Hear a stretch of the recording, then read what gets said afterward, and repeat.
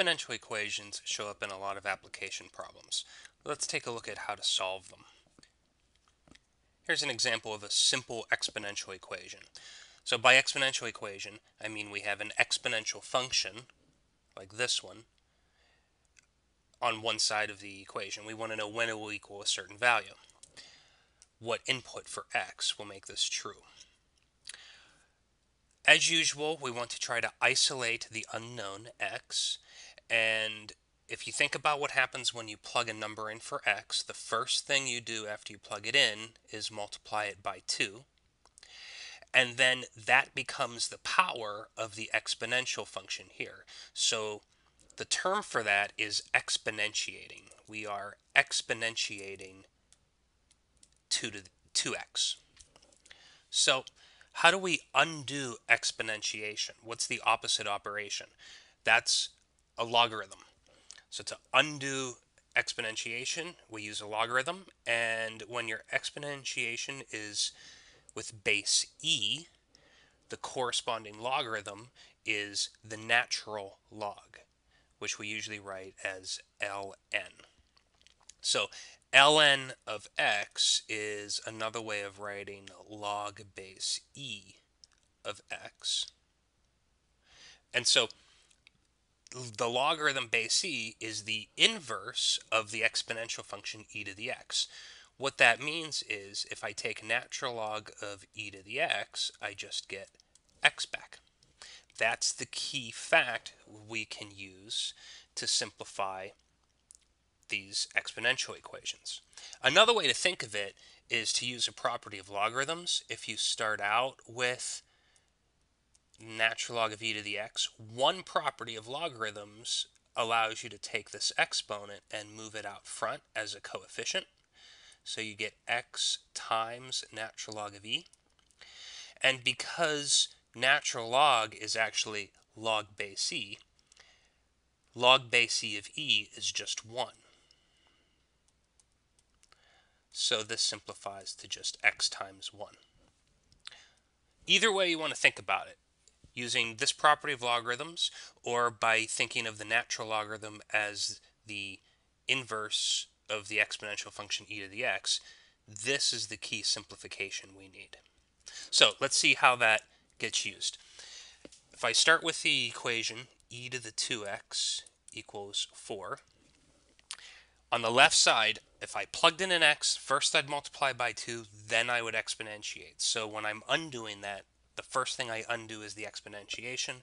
So I start by taking the natural logarithm. Do that on both sides of the equation. Now the result is the natural log and the exponentiation cancel each other out, leaving me with the exponent 2x now on the left. And one more step to isolate x gives me x is 1/2 natural log of 4. That's the exact value, the exact answer. If I want a decimal, I'm going to have to be satisfied with an approximation. And in this case, if we evaluate that on a calculator, we get approximately 0.693.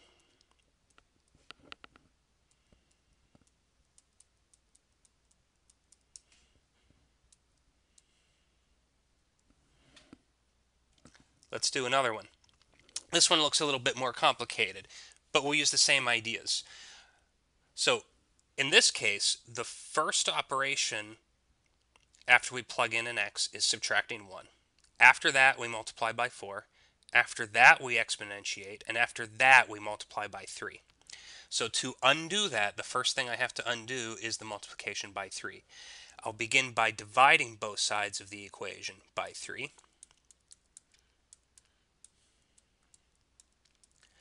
3 is prime. I'm not going to be able to cancel it with anything in the numerator, so we'll just keep writing the right side value as 800 over 3. The next thing to do is undo this exponentiation. So we'll take the natural log of both sides.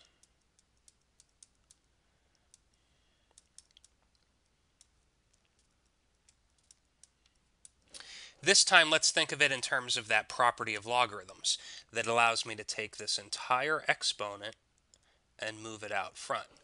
So I end up with 4 times x minus 1 times the natural log of e equals the right side. And this is the same thing I would have obtained thinking of it the other way, thinking of natural log and e to the x as inverses of each other, because the natural log of e just simplifies down to 1.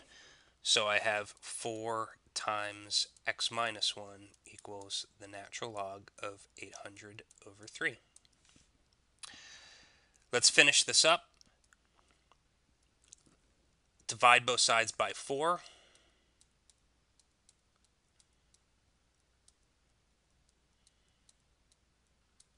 Add 1.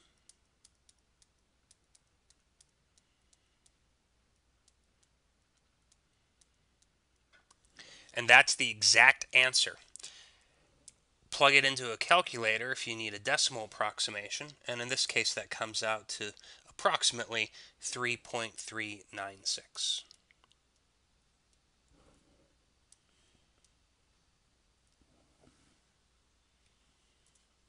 Let's do one more, and this time let's look at what happens if the base is not e. This time I have a base of 3. It turns out we can do exactly the same thing. We could use a log base 3. That would be the inverse of the exponential function 3 to the x. But a lot of times it's easier just to stick with the natural logarithm. Let's do that. So the last thing that happens here is the exponentiation, 3 raised to a power 2x. So that's the first thing I'll undo. But let's use a natural logarithm, log base e.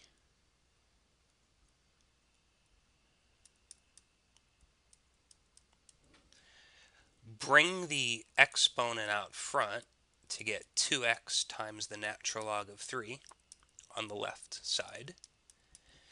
And natural log of 3, that's not equal to 1. Natural log of e was equal to 1 in the previous example.